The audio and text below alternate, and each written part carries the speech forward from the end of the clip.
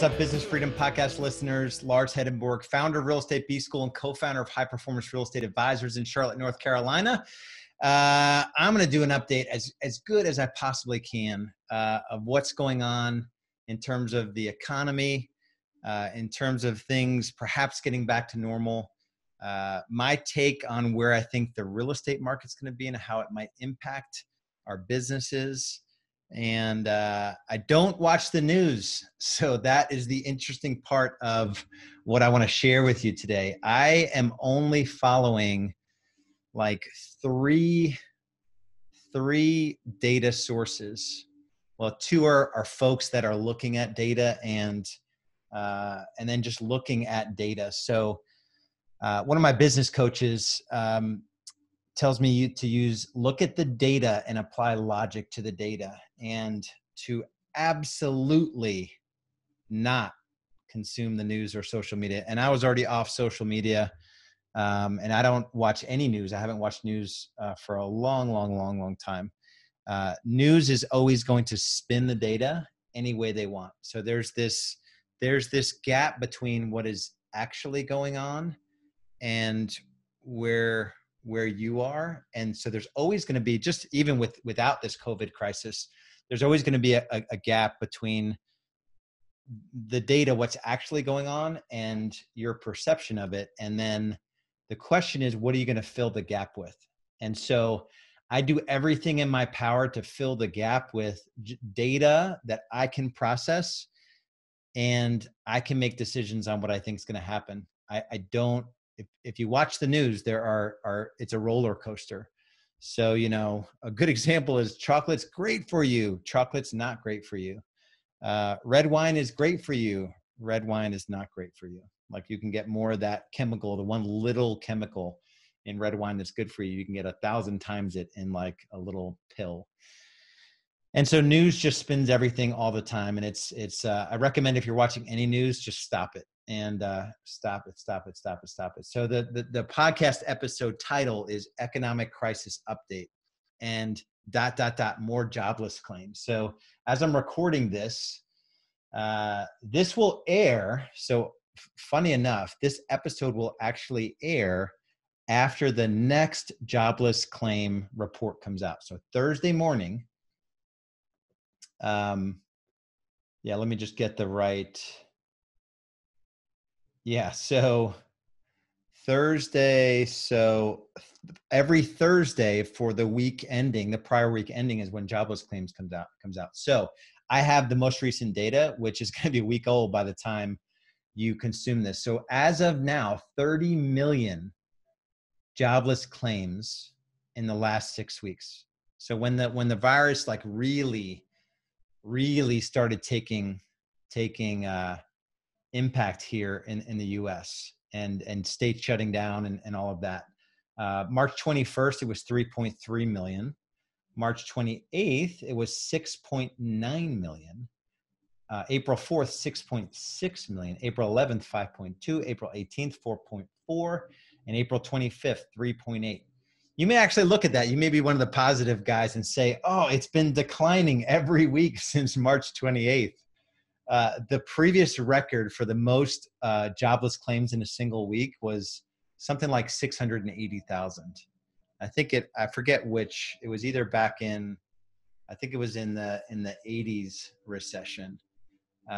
So relative to that, even though we've come down each of the last 5 weeks, we're still six times as much as the highest week ever. And the last week was the lowest of the last 5 weeks. So 30 million altogether. So the question is, and I'm going to give you some good news too. So I'm not a negative Nelly. I've got this buffalo on my desk here. I'm holding it up if you're watching the video. I've got a buffalo on my desk to remind me that the buffalo, and this could be a myth, that's not actually, I don't know if it's actually real, but the buffalo is supposed to run into the storm versus cows run away from the storm. If you run away from the storm, you're going to be in the storm longer. And you're probably going to die. If you run into the storm, you're going to get through it quicker. So I'm a buffalo. My mindset is built that way. So I'm not worried. I'm not anything. Like I'm taking doing all the right things to protect, pivot, and profit and all that good stuff. My worry though if I have one, when I'm just consuming data and I'm applying logic to this data, is that how the heck are we going to recover from 30 million jobless claims? Like if you're a top producing agent or a team leader and you don't have a clear plan right now, I think the opportunity to grow through the economic crisis that's going to follow this acute period of time, when we're allowed to go back outside and things get back to quote unquote normal, they're not going to go back to normal. Folks are not paying their mortgage payments. Folks are not paying their rent. We're just on the front end of what I think might happen. And so that's part of me is watching these jobless claims. There's a report coming out from the Bureau of Labor Statistics on May 8th that is going to give the complexion of all of these jobless claims. The only one we had before this was only 700,000 jobless claims that they analyzed in the previous month. So we're going to get a good piece of the puzzle, I believe, here in about a little over a week. So I'm definitely going to rip into that and draw my own conclusions about what I think is going to happen, how quickly these jobs will come back. So that's on the not so great feeling side. Like I think there's just some stuff that we need to work through and contemplate. I do track, y'all have probably heard of Keeping Current Matters. We had David Childers on we just finished our virtual intensive. It was virtual this time. And he presented at our event and he gave a phenomenal presentation. And basically you need to be thinking about these questions. And there's 4 questions. When is the economy going to recover? Are we going into a recession? Is this going to be like 2008? And what about the job losses? So there's all this talk about how we're going to recover. And this could be more of a pause button than an outright, like just slump. And there's V-shaped recoveries and U-shaped recoveries and L-shaped recoveries, even W-shaped recoveries where the economy is going to go down, it's going to recover. Then there might be another COVID, a recurrence of COVID, and it's going to go down, it's going to recover. So who knows, but they poll economists. The good thing about Keeping Current Matters is they just take all of the data out there and they give it back to you in a way that you can understand. So a lot of economists think there's going to be U-shaped recovery where we're going to be down for a couple, 3-4 quarters. And then it's going to take us a while to get back to where we were. And who knows, right? Who knows actually what's going to happen? There is a lot of folks are wanting to compare this to 2008. In 2008, the housing market is the thing that caused the recession. That is not the case going into what we went into. The housing market was just fine. We had low inventory. Back then we had a ton of inventory back then, and prices had appreciated like just dramatically. The 5-6 years leading up to the housing crash of 2007, 2008, it was probably about an average of about 10% for 6 years in a row.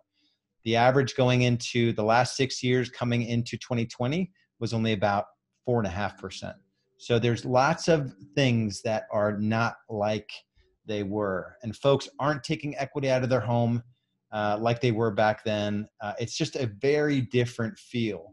So while the last two, like the Great Recession, took about 10 years to recover. So in the 9th, 10th year, we got back to unemployment where it was in 2007, 2008. They're calling for a year or two for us to get back to where we were before. Who knows, right? Who knows if unemployment is going to be the thing that sort of, lags and brings us into a not so great place. There's way more homes now with a ton of equity. It's like 57% or some crazy number. 54% have more than 50% equity. And that was not like that back in 2008. So a lot of different things that are happening and things that are not correlating the way that they did in other recessions. And home depreciation has not been linked to recession either. So on the one hand, like if you're in real estate and you're like me, you're running a team, you want to have a sense of what is going on. And so hopefully this gives you a little perspective of the things that I'm looking at. because I'm in the real estate business and I'm also helping real estate teams and top producing agents, position themselves to absolutely profit. We talked about protect. As soon as everything hit in our members group, everything was about protecting mindset, protecting your finances, getting in a good cash position. Now we're mostly through the pivot. Everyone's pivoted to virtual consultations. Even states that are closed, they're still signing buyers and sellers consistently. Now we're moving into that profit phase where agents are freaking out in most markets. And how can you bring on really good agents that don't have a plan? They don't have any systems built out. They don't have any cadence whatsoever. They don't have, systems or processes around productivity or tracking, or it's just nothing. And I fear those agents. And I fear those team leaders that don't have a plan and they're not already through protect and they've already pivoted their entire business. We're doing things differently in our members' businesses that I don't think we'll ever go back to the way we were before. Like, our virtual consultation process is so good, and we're helping our members put virtual consultations in place where I don't think we ever need to go back to the way we did it before. I think consumers are preferring, everyone's going to come out of this crisis with, a preference toward getting on a Zoom meeting than getting in your car and driving to an office, right? We're for 60 days, maybe even more in some markets, everyone will have learned the technology of either using Zoom or Google Hangouts, or I think Microsoft has a team video sort of deal. So that's kind of it. That's my update. The things, this is real time, so I don't watch news. So I'm only looking at the vital pieces of data, and I'm only really listening to a couple guys that I really trust their opinion on where things are going. If you don't have a clear plan, the only thing I can offer you is a conversation about your business. And if you're running a good sized business, either a top producing agent or you're running a team and you have others following right now, you are called to step into this. Be the buffalo and charge through this thing. And you can't do that if you're really not ready and you haven't protected and pivoted and you're not already excited about what's going to come on the other side of this. So if that's you and you want to have a conversation about your business, where you are today, where you'd like to be, the opportunity to grow, not just like grow in the hypothetical sense, like grow as a person, like actually grow your business. I went from 58 sides to 2 years later, 178 sides in the 3 worst years of the Great Recession here. That was 2008, 9, and 10, those years. Even 11 was really bad. And then on to 248. The year we did 248, I only sold 1 home that year. And I did it on the exactly right economic model. And economic model is a whole different story. I think I've covered in other podcasts. And if you don't know what I mean by economic model and you're growing a business, then you definitely need to have a conversation with me, because we have to have you building the right economic model. So my friends, if you need help, go to realestateBschool.com. Just request a business growth strategy session. There are orange buttons on the site, easy to see, and fill out a few bits of information about your business just to know that we're going to make the best use of our time. And I look forward to serving you. While you're there, there's a bunch of free resources. You can subscribe to the podcast, which hopefully you already did.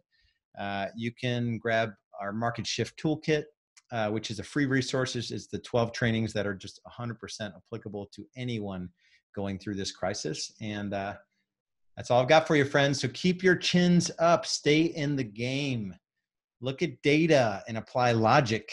Do not consume the news or scroll through social media as your source of information to make decisions in your business. That would be a monumental mistake. All right, friends, be good, and we will talk to you soon.